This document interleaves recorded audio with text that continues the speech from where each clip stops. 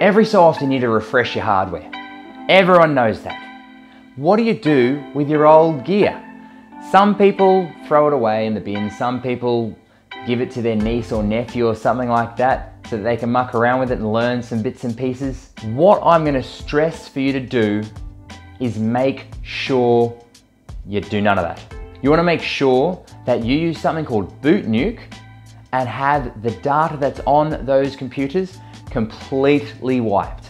If you don't, you're going to be in a position where someone can recover the data, or they might be able to use that against you.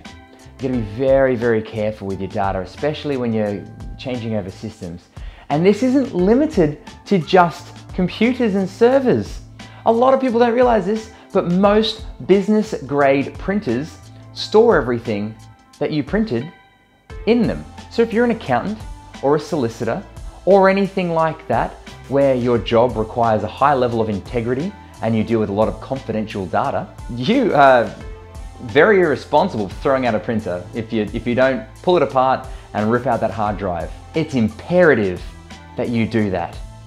It's so important.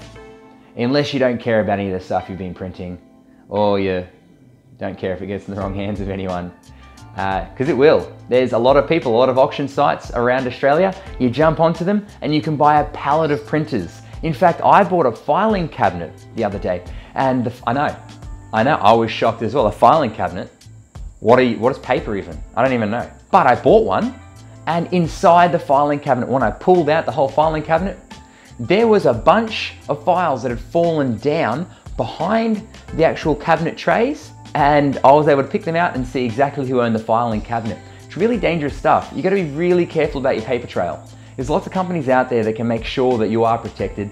Even if you just get a drill and you just drill a hole through the hard drive of the printer or of the workstations and servers, you're sure that it's going to be fine.